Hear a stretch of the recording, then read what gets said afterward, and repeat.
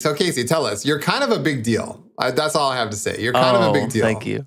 Princeton, Berklee, several video games, and now Lunacy. Tell us who you are and how this journey all began for you. Yeah, for sure. So my name's Casey. I was a composer for, let's see, like 8 years. Worked a lot in TV and film, video games, and then over time became more and more interested in the music tech space. So I founded Lunacy back in 2019. It's been a while, actually. It's like 5 years.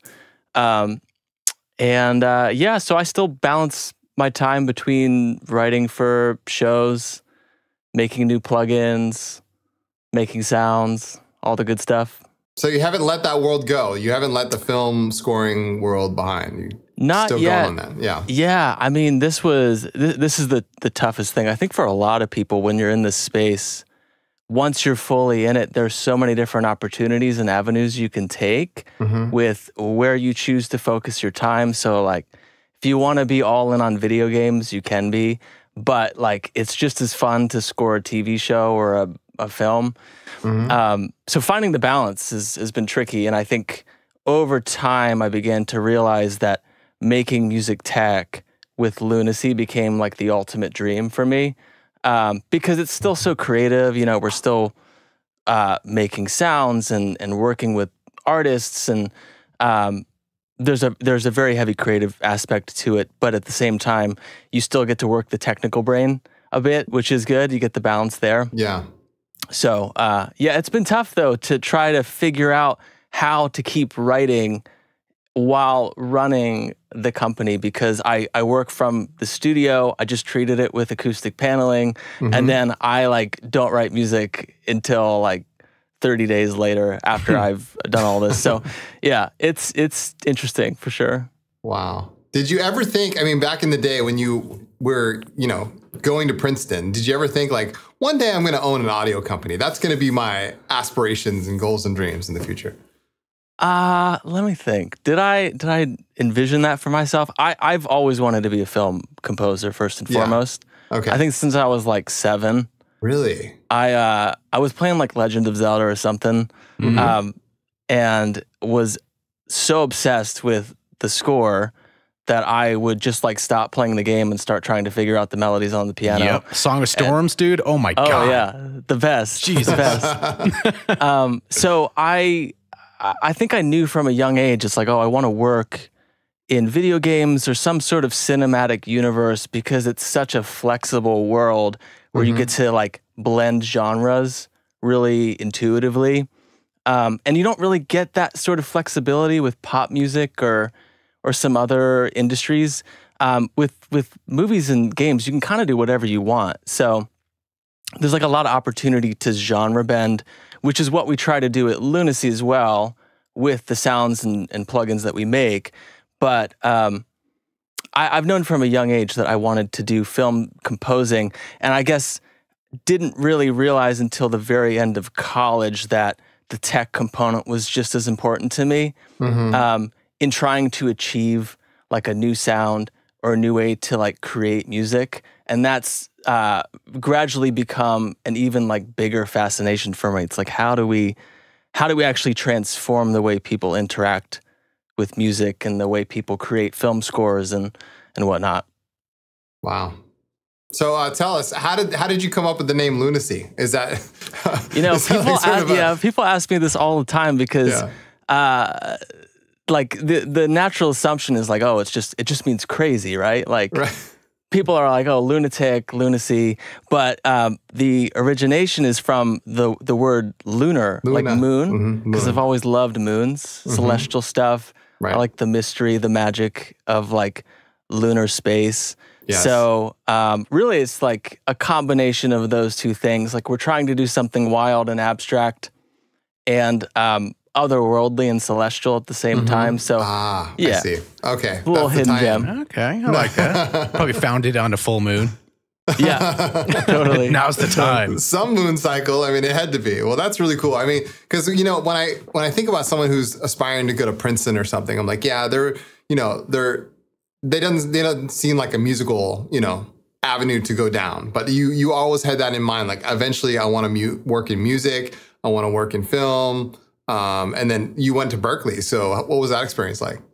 Yeah, well, I started Princeton as a math major, which is hilarious. Yeah. Because I was so, like, I didn't even realize how bad I was at math until I got there. And I very quickly realized I was like the dumbest in the room. And I was like, oh, shit. All right. Had to pivot a little bit. But I knew I wanted to do music and study music. I'm very glad I did. And I minored in computer science, so I still had the balance of the music and tech. Yeah. But it's, Princeton, it's an awesome school. It's not like when I was there, they were still sort of building out the arts program. It was very fresh. It wasn't like a funnel into Hollywood or film scoring. And so... What year was this? This was, let's say I graduated 2015. Okay. So Berklee was sort of the natural evolution, and they have that amazing campus in Valencia, Spain. So I was there for 11 months. That was like one of the best experiences of my life. Wouldn't trade it for anything. Weather's very similar to LA, actually. So it was a nice transition to LA from Berklee. But Berklee, I think, taught me all of the practical skills I needed to know to actually write film music quickly in like a reasonable amount of time. Not nearly as academic, but like very practical and useful in their approach, which I loved. It's like exactly what you needed to know to leave and then go get an assistantship or mentor in Los Angeles. Right. Wow. Everybody says Berklee's amazing. I have a lot of friends and they're, I went to Berklee, and I'm kind of curious because I went to an audio school, not Berklee, unfortunately, and everyone just smiles like, yeah, the curriculum we taught, we were taught this, we were taught that. I'm like, Jesus Christ. Like, I kind of feel blindsided. I'm like, I should have gone to Berklee, man. That school seems so cool. They're it's really solid. I think for certain things, especially like film composing, they just have a whole system for how they teach, like which DAWs to use and how you set up templates and how you work with sample libraries. Right. Even like orchestration. Like I was a terrible orchestrator before Berklee, and then we would have like classes where a solo like flutist or a solo French horn player would come in for a full 3 hours and just like play our pieces and work with us. That's so you like cool. learned every single instrument very intimately, which was amazing. And so like when we went to build something like Cube, we would sample all of those instruments, and I actually was so grateful to feel comfortable with how they work and where their sweet spots are and like how we would get interesting samples from them because of all of the like orchestration training. So super useful. I'm very grateful for that experience. And it was only like 11 months. Some people do like 3-year grad programs, and it's like, oh, yeah, that's crazy. So you went through a whole grad program in 11 months, and you weren't even in Boston. You were in Spain. Yeah, it's kind of awesome. Yeah, so they cram it all into 11 months. So you're working like every day for the 11 months, but then you leave and you have a master's degree. You can teach. You can do whatever you want, and you kind of have all of the knowledge you need to start a career in film or video game or TV music. So highly recommend. Really, That's really awesome. great. Now, to someone who's uninitiated in like film composing and video game composing, how would you describe your style? Like, are you just a straight orchestral composer, or do you have your own specific flavor? Because, both John and I make music, but it's completely different styles, but I'm just curious about how you go about it. Yeah. So one of my co-founders, Max, co-founder of Lunacy, writes all of the trailer music for our products with me. Yeah. So if you want to hear my style, a lot of it's in the trailers that we release. We do all of our own music for the trailers. Good spot. Yeah. All right. It's really important to us to like have our own sort of sonic fingerprint on all of the things that we release, because it's like our brand, and it's the if we're releasing sound packs, it should sound like us. For sure. But he likes to describe my style as rainbow sprinkles, which is like interesting. I'm just like very twinkly. I like love celestes. I love like reverse harp. I'm like really into very quirky, stylized, colorful genre stuff. I recently learned the term botanica. I don't know if you all have heard of that style of music. I mean, I know what it is, but visualize it. you should explain it to Chris just in case Oh he God, doesn't know. I don't even know if I'm qualified to explain it because I literally just discovered this like a week ago. But there's like a subgenre of this sort of hybrid organic electronic music called botanica. I think a lot of Japanese producers produce this genre. It's really, really cool. And it's so playful and quirky and like somehow it remains organic even though it's like all synthesized and they're using noise from microphones and stuff to create texture. It's just really, Wow. It's really well done. Check that out. Yeah. Totally. Yeah. We learn something new every day. So I'm striving for botanica. I guess that's my peak style is what I would love to do. Well, but I've also done orchestral stuff and, you know, action stuff. Right. So well, that actually tracks because when I've gone through all of the presets that have your name on it, Casey Kolb's presets in either the Cube or Beam, it has that vibe to it. You know what I'm saying? It's a little bit light, a little bit like kind of out there. It's got a lot of high end, you know, like information on it. It's really cool. So being that I know 100%. That about you now, I'll have to go and revisit those. Yeah. Wow. Totally. That's awesome. So tell us about how Lunacy came about. Like, you know, it was just you finished, you were working in film, and then did you have like an idea for like your dream like instrument and that's how the company came together, or was it more like just kind of random and just sort of happened? So there was a very specific moment where I was working on this TV show Supernatural. I don't know if you all have heard of Supernatural. I love that show. Sammy! Yeah. So good, dude. I love it. Yeah, it went on for, I think, like 18 or 19 seasons. It was like one of CW's most popular shows for a while. It was like so popular. It is a good show. Cult followed. Lots and lots of fans. So my first job in LA was assisting a composer who was working on that show. And then eventually I was more involved in helping with the writing process. And after working on like 5 or 6 seasons of it, you would start to score the same kind of horror scene over and over and over again and be like, okay, how do I score this 8-minute ambient horror scene quickly? Oh, so that's what you were doing on there. So okay. So I've been hearing your work and not even known about it.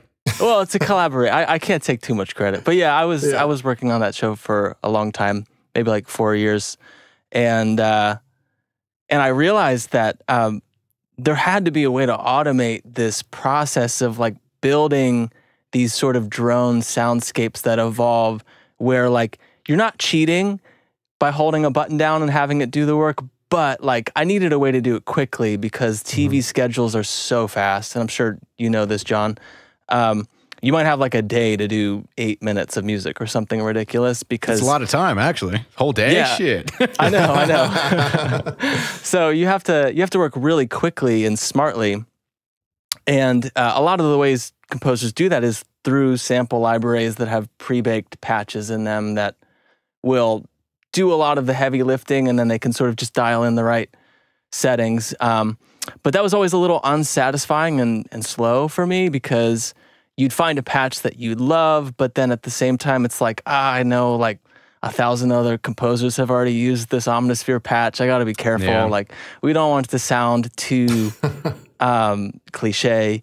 Like there's this Shark Tank patch that is used on the Shark Tank theme that I think I've heard at least like 20 different times in other TV shows. Oh my so you God, have to be careful, right? Like people There's have a cat used, sample out there that I feel like I've heard on like every movie from like the late 90s to like 2000s or something. Like, oh, there it is again. It's like, yeah, so I kind of get what you mean on that sense. Yeah. So it's tricky because you want to be careful. Like you want to have your own style. You want to make sure the sounds you're making are unique, but you have to work super fast. And there's just not enough time to like build your own stuff and record your own libraries.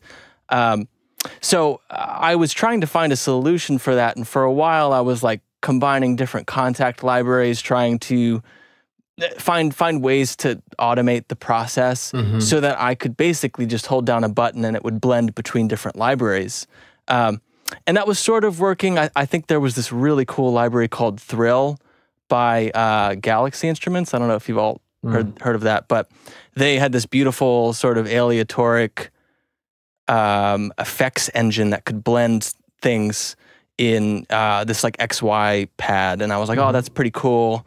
And I started using my leap motion, which is this like hand sensor to control the XY pad to blend these sounds. And so I would like literally score the scene in real time. I would just let the scene play and then sort of wave my hand around. Wow, it's like the theremin's gone full circle at this point. 100%. Wow, that's insane. So I was doing that for a while, and I was like, well, this is silly because I'm only using 2 of the 3 dimensions of this hand sensor. Jesus Christ, dude, holy crap. And it was like, oh, wait, why not just use all 3? You know, why not just like go the extra mile and make 8 samplers all in one? And so that's when I started like designing Cube. I was like, okay, well, I know I can sample things. I'd already built some of my own contact libraries for composers before as like, you know, just custom like proprietary projects for them. And so I got a group of friends together to start helping me design and build something that would allow me to automate this film scoring process originally. And it took like, I think, it took like 2 years to build Cube completely. And it started very specific. Like the goal, the intention originally was really just to solve this one film scoring problem. But then as we were making it, it was like, oh, actually we can solve a lot of things this way. We can make really unique pulses. We can make really interesting like one-shot textures and keys patches if we like design this correctly. And so it quickly evolved into something that was a lot bigger than this sort of horror ambient music tool. And so we started recording lots of different instruments and trying to fit it into a more pop production context, a more ambient genre context, and then found that it was really working and the concept was versatile enough to support all of these different genres and production types. So that was really the genesis of Cube. That is crazy. Yeah, I mean, how could you not love an instrument like Cube? You know, it's an 8-sided sampler with, you know, interaction between all the different samples. And when you approached me about it, I was like, okay, let's check this out. And I was just immediately like drawn in, you know, because it's so much fun to just morph those things. And you're right. I mean, when you're producing on a time limit, you have a very specific like window. And the stuff, it can't be repeated. You can't just like, oh yeah, that's the same preset that I used on my last track. That's the same, you know what I'm saying? Like it has to be original sounds. You have to create something out of nothing, basically. Totally. Yeah. And then have it be, you know, fit the vibe and fit the mood and all that stuff. I mean, that's wild. Totally. Yeah. And we also quickly realized that like most people aren't going to have those leap motion hand sensors, of course, available. God, I want one of those so bad, dude. Now that you mentioned that, holy crap, they're cool. Like, does that really feel powerful when you just have it in your hand and you're just like orchestrating music just with your hands? Oh, you're a total wizard. Yeah, it's wizardry. Yeah, it's really, really fun. But they're like expensive and hard to find, and like they're not actually meant for like VSTs. You know, like there are apps that let you connect MIDI to them so you can translate the data into MIDI data and then use it with a plugin. But the setup's kind of challenging. And so we realized pretty early on, we can't depend on people having some external devices to control this thing. It's going to be a pain in the ass. Like we want people to be able to play a chord and it just does its thing organically. And so that's when we came up with the concept for orbits, where you have this like sort of preset motion within the space that is either random or tempo synced or whatever you choose, so that all of the extra work of needing to decide where the sounds are moving is done for you as well, but it's highly customizable, so you're not sort of locked into a single pattern. Yeah. Crazy concept. Yeah, because you can use the same orbit and just completely randomize the samples and get a totally different result. Totally. Yeah, that's really cool. And the randomization was really important too, because we wanted to make sure people could take a preset and then just in a single button click, like transform the whole thing into something that was unique and new, and where they could sort of really lean into the happy accidents that come with using a randomized button. I feel like in most plugins, people are afraid of clicking the random button because it usually yields some pretty wild, unusable results. And so Never know what you're going to get. you never know what you're going to get. Yeah, my Hydrosynth says hello, you know what I'm saying? Right. Yeah, wow. So after Cube, it was like, okay, we've got something here. And then you started growing your team. Like you started adding people on and then bringing people into the business, and things started to take off from there. Yeah. Yeah, it's funny how quickly your life switches to like spreadsheet mode versus like creative mode when you're building out the business. Yeah. And I still try to maintain at least a couple hours a day where I'm like sound designing or doing something creative, so I'm not just like crunching numbers or like paying invoices or salaries or whatever. You know, it becomes a funny balance because you want to grow and you want to do it organically and sustainably, but you don't want to lose like the magic of designing your own stuff and having your fingerprint on things, because that's what's really important to us. We don't want to ever like lose our own taste in sound design. I think it's like part of what made the initial Cube launch special for us is like we spent so long just designing the sounds with us, no outside creators involved. And so we want to maintain that sort of sound quality and taste as long as we can, which is hard to do because once you start expanding and working with other people, you really have to like dial in how they're going to work on things and how they're going to design things for the product. But we've been very lucky. Like we worked with Venus Theory, worked with Ben Jordan on some stuff. They're both amazing, so easy to work with, and really did some sound design that we wouldn't have been able to do ourselves, which is cool. And I think that has been one of the most rewarding things is to see people use it or to design sounds for it in ways that we couldn't have predicted or imagined. Yeah, that's got to be crazy too, huh? Yeah, it sort of like goes beyond your control in a really beautiful way, where it's just this ecosystem that people are exploring and trying to figure out, like on their own, and creating their own ways of using it for their tracks. So, wow. So okay, so let's fast forward a little bit. So we had Cube was launched, you started the business, and now here we are in 2024. And we have Beam, and Beam is sort of the brainchild of like several, I don't know, is it the evolution of Cube? Is it the natural companion piece? Is it like the companion album or plugin, so to say? It's a good question. Yeah. Well, yeah, Beam was a hard plugin to do. Wow. It was really, really hard.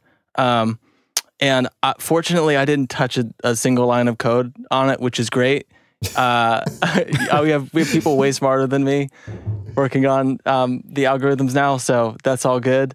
And they're so talented. We've got such a great team of developers who are figuring out like new ways to do granular processing and convolution and all of that. So it's been really, really exciting.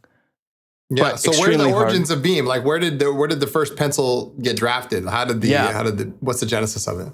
Well, we knew we wanted to do an interactive effects plugin because it was like, okay, you've done the instrument, now you got to do something that's effects. And so we were really excited to figure out how to make an even more interactive version of Cube. And I think we got there. It took a really long time, but designing the UI, we wanted to like basically find a way to completely remove knobs from the interface, which to my surprise so far has been a little bit controversial. Like I've been reading some of the comments that people have been saying on YouTube, and because we want to make sure we're aware of like how people are really perceiving it. And I think people see the interface and they're like, oh, there can't be that much going on under the hood if there's this much animation and like interface design happening on the front end. Which is funny because we spent like 90% of the time on all of the back end DSP and then like 10% making it really usable and beautiful and fun to play with on the front end. So there were like some design choices we made that I feel really confident about removing knobs and making things more abstract, making things more playful. But in general, we knew we wanted to make some ecosystem that could evolve over time, was really fun to play with, really flexible, and maintained the same sort of design philosophy as Cube, where you've got a lot of control under the hood, but on the surface, you've got a really beautiful like toy to play with that's just as powerful as other plugins, but is not like spamming your eyes with knobs and sliders. You know, there's something a little more inviting about like an abstract approach to the interface design. So I would consider it, yeah, like the evolution of Cube, sort of. It's obviously very different, and it was designed to pair with Cube. Like, as we were testing and making the presets, it was always a matter of like trying different Cube presets with the Beam presets to see if something would stick. So it was very much designed as a companion effect, but it stands on its own. Like, I think you can definitely use it without Cube, and you can use Cube without Beam, but we wanted to maintain that same design philosophy of keeping things really abstract and also push it a little further. So it's even more abstract than Cube. Like, you really only see like 1 or 2 knobs when you open up the interface, and everything else is this sort of tactile looking object that you can play with. It kind of reminds me a lot of macros in a certain way, where, like, for example, like if I program something on Pigments, there's 4 macros, right? So like you think, oh, there's just 4 knobs, but it's like there's a lot of thought and a lot of time spent adding the stuff that controls the or the controls that the macro then moves, right? So it could be like 10 different destinations at different depths. Some could be bipolar, some could be unipolar. You know what I mean? So like, yeah, it's 1 knob, but there's a lot going on behind that. So it kind of makes me think of that a little bit. Totally. Yeah, and we wanted it to be curated in the same way as Cube. So like, you know, it's very tweakable. You can do lots of stuff by opening up each node and editing each effect. But in the same way as Cube, you can really just load a preset and there's already so much complexity baked in so that you can work quickly. Like, I'm guilty of preset surfing. I love surfing presets. It's great. They're there for a reason. People who are much better at sound design than I am design them, and we should use them. We should absolutely use them and be aware of like how you're using them and how you can alter them to make them your own. But we're really keen on making presets like amazing. So like for Beam, we commissioned many hundreds of presets and we only kept like the top 250. So we actually had hundreds more that we didn't even include. Wow. Because they just didn't meet the cut. They didn't make the cut of what we thought was like a usable or like valuable complex preset or simple preset. So it's really a very curated set of things. Yeah, we had Alchemy on the show about 5 episodes ago. I saw. Yeah, he's awesome. And his was some of my favorite presets in he's that so talented. Oh my God. It was so good. Like a lot of, in my video especially, I was like, yeah, check this out. And I was just showing his presets off like, yeah, this is my boy. And he's doing some really good work. He's he's so talented. I was so happy we got to work with him. And I think we're gonna do some more presets with him soon, actually. Oh, that's great. So that's great. Yeah, we're gonna release like a 1.1 update with new presets and and features and stuff. So we're trying to keep this ship moving. To me, it really, like when I first, came to grips with it, it reminded me of a plugin from the future. You know what I'm saying? Because even though we don't have, all, like you said, all the knobs and all the traditional things on a plugin, it was like, what is this? And where are we going with this whole plugin business? Where are we going with this whole music production business, right? Because I can imagine a future in like 10, 15 years, we're not going to need Leap Motions. We're all going to be sitting there with our Vision Pros or something. 100%. We're going to be moving our hands around, you know what I'm saying? And 100%. Pulling nodes, making little, connections between things with our physical bodies, you know, and then eventually it'll probably be with our mind. But I mean, you know what I'm saying? Like, that was a glimpse into the future of what it could be, because it doesn't need to be a straight 2-dimensional with like, a 3D simulated interface of a traditional mixing. It doesn't need to be like that. You know what I'm saying? It can be abstract. It can it can beg you to sort of like start clicking on things and seeing how far it can go. Totally. Yeah? So those who don't understand it were like, they were probably just set off by the fact that it was just a bunch of like orbs and flashy animations. But once you start clicking under the hood, it's like, oh my God, like, look at all this.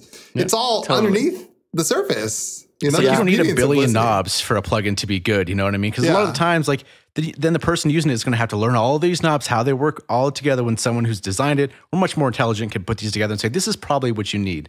If you're going to eat some food, people aren't like, oh, here's the lettuce, here's the tomato, here's this, here's that. Now put it all together. You're like, I just want a burger, dude. It's like, it reminds me of Valhalla Vintage Verb, right? For reverbs, you can do so many controls if you wanted to. But that one, there's only a few on there, and it's all I need. It's all I need. I use that verb so much. That is, see what I mean? think it's amazing. Like on every single track, all the time. Right. Dude, have you seen sine wave? Casey, I've got some presets for you. If you need more presets, I got some presets for you that'll freaking Yes, he does. My partner made them, and it'll blow your mind, dude. He's a wizard. Yeah. Amazing. Just send a sine wave through it. I say this all the time. Send a sine wave through it and just close your eyes and just listen to the reverb. It's amazing. Well, going back to design, because really, like, I'm not dogging the synthesizer, but one example of something that is kind of intimidating when you look at it is Surge XT. Like, there's you know what I'm saying? When you look at that synthesizer, even though it's free and it's built by this wonderful community, the interface is almost like, to beginners who are looking at that synthesizer, it can be like really intimidating. So it's almost like with Beam and with Cube, like, the simplicity of it is what draws you in. It's like, okay, there's not as much here. I don't feel overwhelmed. I kind of know where things are, and then I can work, from there and just get a good sound right away. You know what I mean? Totally. Yeah. Yeah. And we wanted to provide like the best of both worlds where, there are still a ton of knobs in Beam. Like if you max out the nodes, I think there are probably like 150 or 200 knobs in there. It's like a lot, right? Right. But you're not like bombarded with them. They are sort of tucked away intuitively so that you're not like dealing with them unless you have to. Right. And that I think that's important because I've seen how a lot of producers work.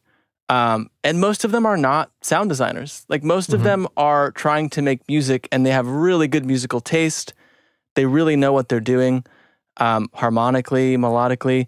They just want to find a sound that makes sense for whatever they're doing. They don't want to be bogged down with the technical aspect of whatever interface they're using.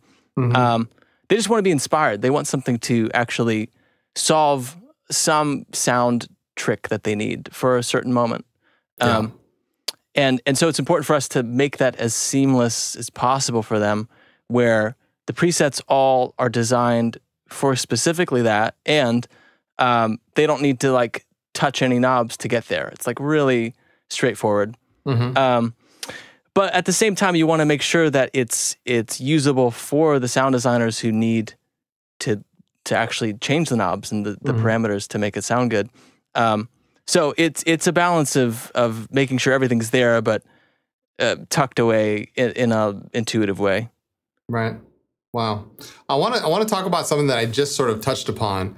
I mean, where do you see, coming from someone who designs plugins, how the architecture works, where do you see music production in, say, 5 or 10 years? Like, do you see this staying the same way that it is now, where we're using the tools we're traditionally doing, or do you see it evolving into something much greater, or even, I don't know, much more automated? Yeah. This sounds like it could turn into an AI conversation, which I'm all about. This show is called Harmonic Horizon, so we're looking out into the future, right? Right. Yeah, I love that. Oh, that's such a good question. I'd be like lying if I said I had any idea of like where it's really going to be in 5 years. I have my own opinions about where it should go. I mean, with generative music or sounds in particular, I think that's going to be a really large part of our lives in about 5 years. And I hope, and this is going to be our approach to it as we sort of delve into this territory, that those tools augment our creativity and don't replace them. Yeah. So, we're working with tools of AI or machine learning that are really allowing us to work faster and smarter, and keep doing all the fun parts that we love about putting music together, but just make things easier and faster. Yeah. And it's a delicate conversation because like we're already starting to see so many companies put out software that feels like it's going to replace rather than augment our capabilities. And I think realistically, well, there are a few things. So one, I think the way we interact with sound will change. I think it has to. Like, for example, the audio waveform has looked the same for like 30 years or whatever.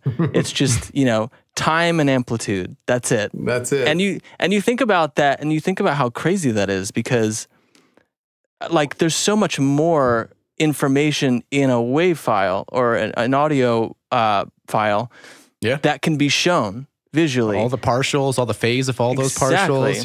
Yeah. Even things like timbre or character, which gets a little more subjective sometimes, but you could choose how you want to represent audio visually. And no one has done that yet. It's really wild to me that like every DAW works really well, but they all do the exact same thing in the exact same way. Like they display audio waveforms the same way. They everything's very linear on a time-based scale. Yeah. And so what I would like to see is a shift from sort of that more traditional paradigm of how audio looks into something that's a lot more interactive and visually informative. So when you, like, let's say you were looking through Splice at a bunch of sounds, trying to find the right kick drum, it's impossible without listening to all 100 of them, right? Because they all look exactly the same. Right. Yeah. It's like a mess. It's like they all just are this fading transient. And it's like I have no idea what that sounds like until I've actually clicked on it and listened to it. Which feels so wrong because we know we can display these things in so many different ways. What if you were able to explore sound and work with sound in a way that was much more intuitive, where you actually saw how something sounded before you even heard it? And so with Beam, that was like, this was sort of our first attempt at that. Mind-blowing. This was our first attempt at that because like with the Space Node in Beam, that's a convolution engine. And as we were making all of the impulses, we realized, oh, all of the impulses look exactly the same. The waveforms they look like kick drums, basically. You know, it's like, it's just this transient hit with a tail, with a fade. And it's just not useful. Like you can tab through impulses and you have no idea what that space sounds like until you've run something through it and tried it. And it feels like such a huge waste of time to have to do that just to test something.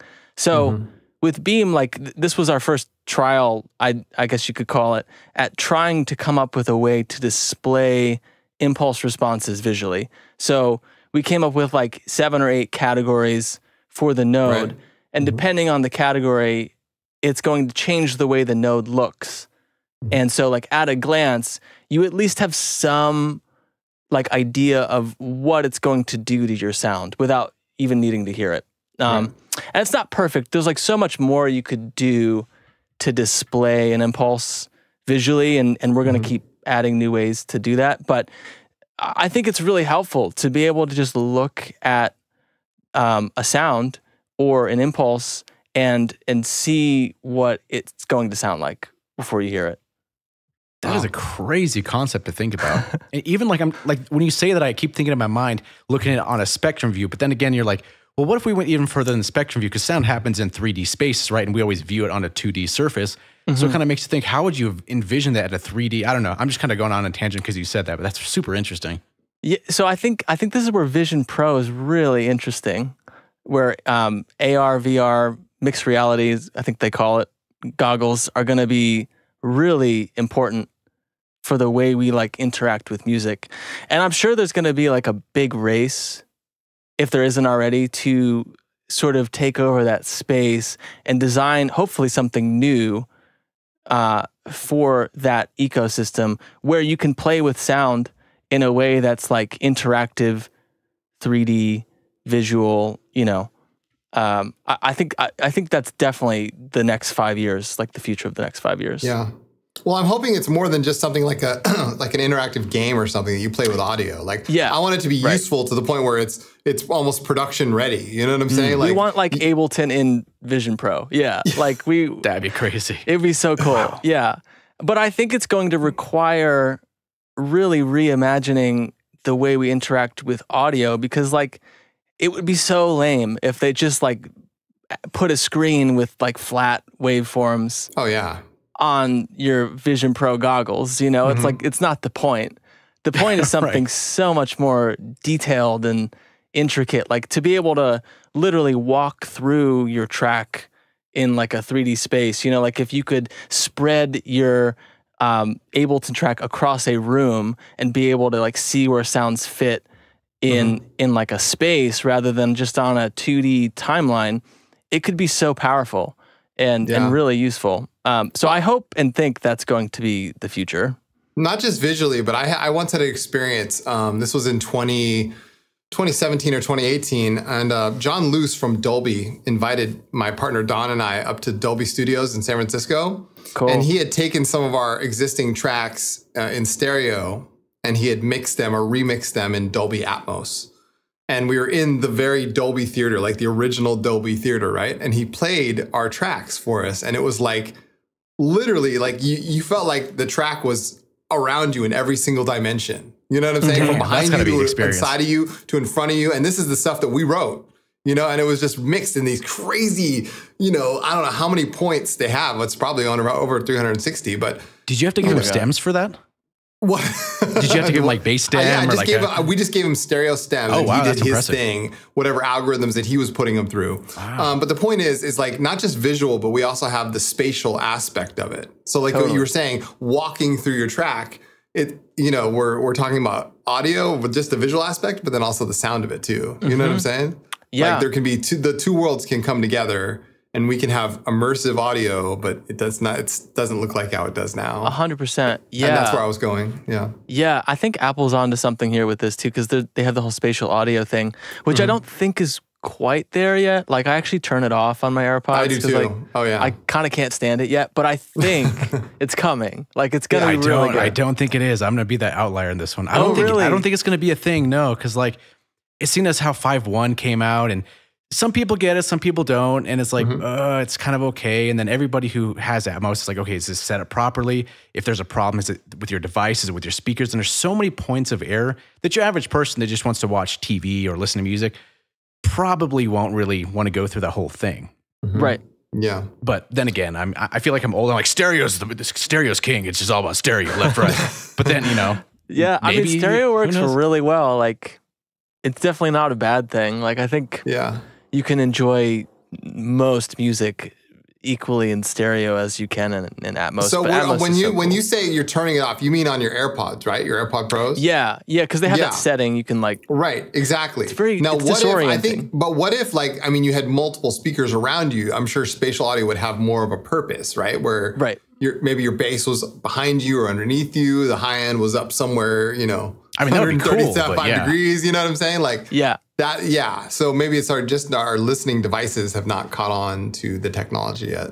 Totally. That could be the case. The video Ben Jordan made about that was pretty good. I don't know if you guys have seen that one where he does takes like half an hour long and he talks the whole thing about Atmos. And I was kind of curious. I was like kind of like on the fence about it. And I watched the video. I'm like, yeah, he's right. 100%. He's right. I feel like he's a smart I'll link dude. it down though, but yeah. All right, yeah. That'd be Ben cool. is like 2 or 3 years ahead of all of us. I'm convinced he sees into the future. He's he all probably knowing. does, yeah. He probably does. He is a Scorpio, you know what I'm saying? I see. He's got that prophetic eye, you know what I'm saying? That explains it. He really does. He's amazing. So where do you see that was a great I'm so glad I asked the question because you're the kind of guy who I can see would lead this type of charge. You know what I'm saying? Like into the future we go. Here we are. We're not just displaying waveforms anymore. We're talking about partials and phase and all this kind of stuff. So where do you see not just, I mean, that was a great answer to that. Where do you see the future of Lunacy going? And can you tell us anything about, you know, what's coming up next? Let's see. I have to be careful here not to give away too many secrets. This is all what we're doing, guys. Here's everything. But what types of areas would you like to explore? That's what I'm asking. Oh, totally. Well, for Beam, we have like a whole roadmap, which I think we've somewhat unveiled already, which is we're going to add lots of new effect nodes, and we really want to make it this incredible ecosystem that evolves over time and becomes this like really useful effect track that has been curated. It's not just a collection of effects that has been slapped together. It's like this ecosystem that's grown over time, similar to what we did with Cube, where we've sort of fleshed out the palette with different kinds of instruments. We're planning to do the same thing with Beam. So we have a lot of plans for that for the rest of this year and 2025 with new nodes. That's great. Hopefully every few months, that's our goal. I say that now, but I'm way too optimistic about timelines. Things take so much longer. Like we were supposed to release Beam in like September, and then like it was like, all right, now it's October, now it's November. It's so hard to get things right and get them over the finish line. But we have a really great team who's working on the new stuff, and it's gonna be really good. I'm very excited about that. But we do have plans for like a big third product, which I can't reveal yet. Of course. But we want to change the way people interact with samples, and the way samples are generated, I should say, like the way. I mean, with Cube, we feel like we really got there in letting people play with sound sources, multi-sampled things that we have made. You can drag in your own samples, and that was a big step for us. And we want to take it to like a whole other level. So that's definitely in the pipeline. That's a big thing we're developing. And I probably can't say too much more just yet, but we really want to, we want to stay focused on the things that we know we do really well. We want to keep providing people with samples and ways to interact with samples that are unique. I think there's something so beautiful about finding like the golden nuggets in samples when you record something.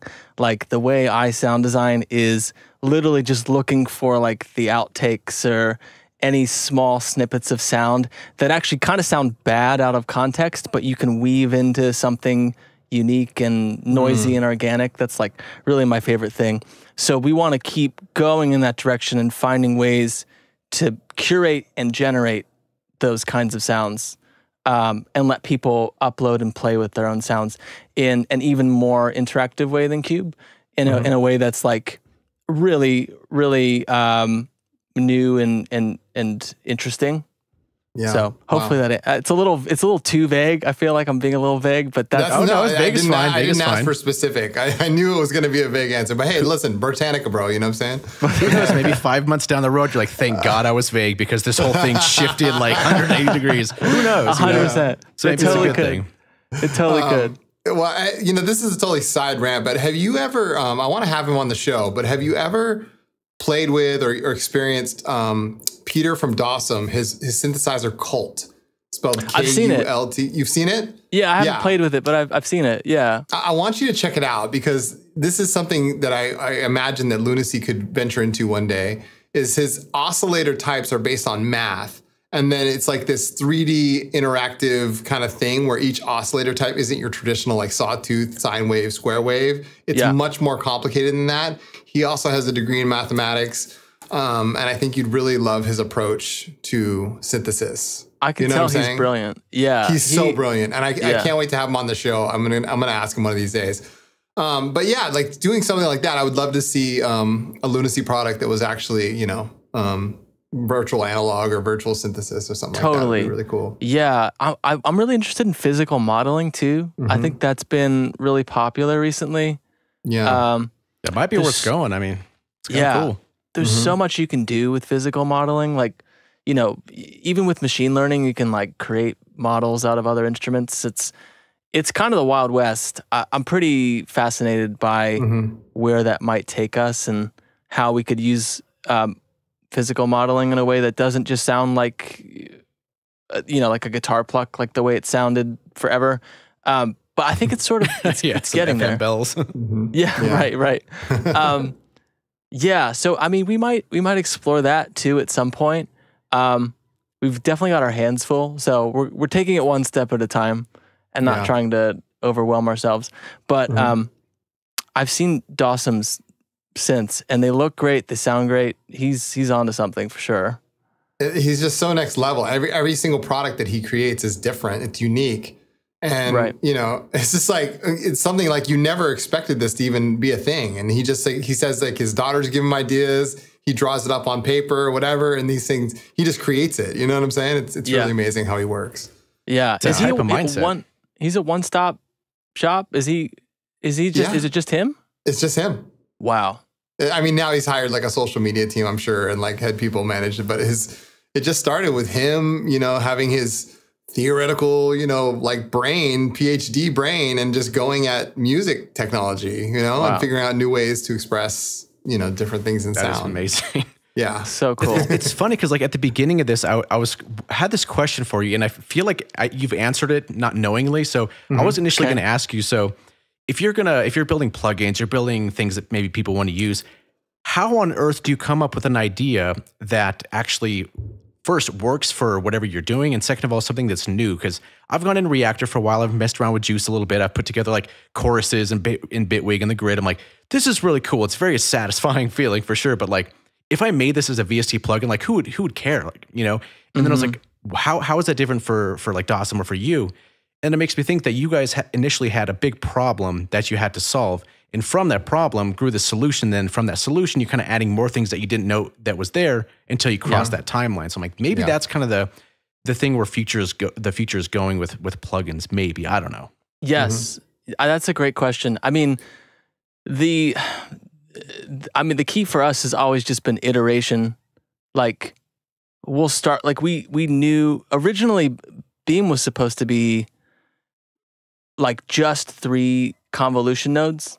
Like we had this concept of like, oh, well, we want to record really interesting spaces and textures, because I find that really useful when I'm sound designing, to like run something through an interesting impulse.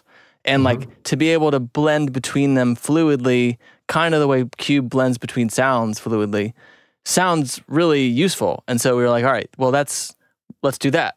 Sounds great. And then we started designing it, and we're like, oh, it's not enough. Like, what if we added granular? And then we just kept going and going for 18 months until we hit a point where it was like, all right, I think this is it. I think we have like the whole plugin. But like even in the final month, we were still adding new features and stuff. There's so much iteration. I think this is where a lot of plugins tend to fall off, is they'll just fix the one solution without iterating and coming up with even better ways to process the audio. And so, I mean, we go through many rounds of just iterating and iterating. The UI had looked totally different a year ago. It was like a completely different concept almost, and then we changed it. When you showed it to me in October of 2023, I was like, I went from, okay, that's cool, right? Like, that's cool. And then fast forward, 6 months, I was like, okay, like now I see what you're talking about. It takes a long time, to get right. Especially with the interaction, like there are certain things you just can't predict about the way people are going to use it. And the way, like, certain things aren't confusing to you just because you're so comfortable with it. And I find this too when I'm writing music. You've just heard it too many times. You've just seen it too many times. You're like numb to it. And it's hard to understand like how people are really perceiving it. And so that's the beta testing, and the feedback is so important. We had so many beta testers come in and try it. We would change something and fix it and redo it. And I guess that's just what it takes. You really, and people do this with their music too. Like you'll go through 10 versions until you feel like you're comfortable with it. But we take the same approach to plugins.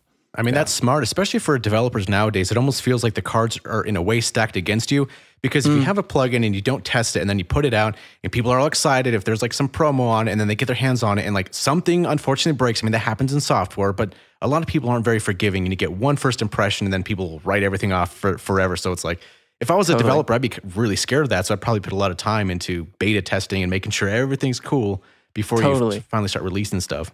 Yeah, absolutely. And this was even riskier than like a normal plugin, because the UI tech stack that we're using, the framework, is all brand new. Like we started from scratch. Oh, whoa. Wow. Like we use this really amazing functional audio programming language called Elementary, which you all should check out. It's kind of like the new frontier of how DSP should be written for web technology. It's very, very interesting. and many people don't really know this. It's like a fun fact about Beam. It actually works on your web browser. It's no like way. It's a web plugin, and this is without revealing too much, like a little bit of our long-term goal. We really, really believe in the future of web audio and web technology. Yeah. So Beam, as it stands, will work in your DAW, and with very little work, will also work in your Chrome tab. So it's kind of an interesting thing to it's not something that we've marketed because no one really cares. You can't actually use it in your Chrome I care. tab. That's actually very fascinating. But it's just like a little fun fact behind the scenes of like where we're taking our tech, and new frameworks like that come with a lot of headaches because it's like a totally new world that you're dealing with. And it's been very rigorously tested, but not on the scale of like a totally new plugin where you finally have like thousands of people getting their hands dirty with it. And that's when you start to see like all of the little bits and pieces come out where you need to patch things. And we've done our best to really keep things as clean as possible. But like I think we're the first to use this framework with like an interface that uses this interactive like WebGL technology. So there were naturally like a lot of hiccups in the beta testing process where it's like, oh, well, this has never really existed in a DAW before. We don't know if it's going to work on like this ancient 2008 Windows machine. Like, it's tricky for sure. It's cool to know what's behind the plugins, right? Some of the developers just go strictly with C. Some go with C++ and they do their own thing with their own frameworks. Some go with Juice and they just kind of like, this is my home. So it's like, it's interesting how people approach that differently. Yeah, totally. I mean, and they all work. It really just depends on what your end goal is with the plugin. And at the end of the day, it just needs to work in a DAW. Like people need to be able to use it in a DAW. But we're very excited by the idea of having it also work on the web eventually, to be able to have people interact with things maybe before they even buy them, to be able to like scroll through a product page and be able to play with something, hear it just on the product page before you even purchase it. There's a lot of opportunity there. That would be even one use case of it. I've actually come across DAWs where you can have, they're like collaborative DAWs where they're connected through the internet, where you can have two people working on the same project at the same time. Totally. But like when as soon as you said that Beam will run in a web browser, my mind just exploded. I was like, wait a minute. So what if we were all reaching this point where we're interconnected and we're connecting our tools together, and then we're all coming together in a collaborative space that doesn't just necessarily be in a DAW? Like, what even is a DAW? You know what I'm saying? Like, what even is a DAW? An environment, right? The plugins you can freely use them in our web browser, quote unquote. And, that kind of thing. Like, it's just fascinating to me that you guys went there. I mean, BandLab has done a really good job at this. I don't know if you all have seen BandLab. It's so crazy. I don't know why, like, music producers haven't heard of it, because they have 100 million users, apparently. It's a web DAW. It's kind of exactly what you just described. Yeah. I'm, like, pulling up the page right now. Yeah, no, it's okay. Yeah. It's so popular. It has 100 million users, apparently, according to them. And it's like this global web DAW that everyone has been using for years now. But I think the difference is, like, it's not anywhere near as powerful as a desktop application. It just can't be quite yet. So it's really more for hobbyists or people who are just getting into music. And I think that's why a lot of us who have been doing this for a long time have never touched it or heard of it. But it's pretty encouraging to think that there are that many people interested in music production or sound design or whatever. Wow. Yeah, I mean, that's what I was saying. Like, hopefully the new applications of it aren't just going to be for, fun and game little things. Like, it's actually going to be tools that you can actually use to make music that you can record and, this is my record, that kind of thing. Like, I actually use this tool to make a piece of music that I'm proud of and I can actually market and sell. Totally. And I think you can have the best of both worlds, where it's like you have some gamification of the interface. Sure. But it's a serious tool. that you it's can a serious use. tool. Yeah. Absolutely. I do have a question. This might, I don't know if anyone's asked you this before, but so we know that Steinberg's VST has been around for God knows how long, right? We've gone through the first 2, 3, and then, different formats come out, AU, AAX so far, and then Clap comes out. And it's kind of interesting because you have Yuhi and Bitwig spearheading this new format, which is pretty mind-blowing once you kind of take a look under the hood and like how it works and all that. So do you think in the future, the VST format's going to slowly start to fade away as people maybe adopt Clap or something like that? Oh, it's a good question. This might be the limit of my technical prowess. Let me think. I think VST3 is going to be around for a long time. I think it's so well supported by Juice, and Steinberg has no reason to let it die. Yeah, that's a good question. It takes so long for these new plugin formats to get adopted because like Beam isn't available in Clap yet because there's so much more testing we would need to do to guarantee that it's going to work properly. And that's the issue. I think we're trying to balance like how many new things we're doing at once because we can't use like a new web audio framework and a new type of interface framework and Clap all together. It's just too many things can go wrong with that. But Clap seems amazing. Hats off to Yui and Bitwig. I think we'll probably see more of these formats start to creep in as we look at new spaces like web or VR, whatever it is. They'll kind of require new formats for this. Like I don't think, well, they do have like an iPad format, the AUV3 or something, I think works for iPad. But yeah, it's an interesting question. I think over time, we'll need new formats for the new types of channels and media that we're using for music production. Yeah. Well, look how long MIDI 1.0 lasted. I mean, right. Yeah, like 30 years, 40 years. True. Yeah. Yeah. It's wild. Wow. Casey, you're somebody who I could just talk to all day, man. I mean, honestly, thank you. Thank you. You're such a personable guy and you have a lot of knowledge. And I think a lot of, our listeners and watchers have gotten a lot out of this conversation. So what would be, what are your call offs? Like, do you have anybody you want to thank or anything you want to tell our viewers and listeners? Oh, wow. Yeah. People I want to thank. Well, I have to thank my co-founders. Yeah. And for sure. I have 2 co-founders, Max and Brian, who have been with me since we started in 2019. And then also my best friend, Brandon, he's a Pixar engineer and he actually designed all of our interface components for Beam and Cube. He's so smart. Like he's like the brains behind the entire look of our brand and our products. He's brilliant.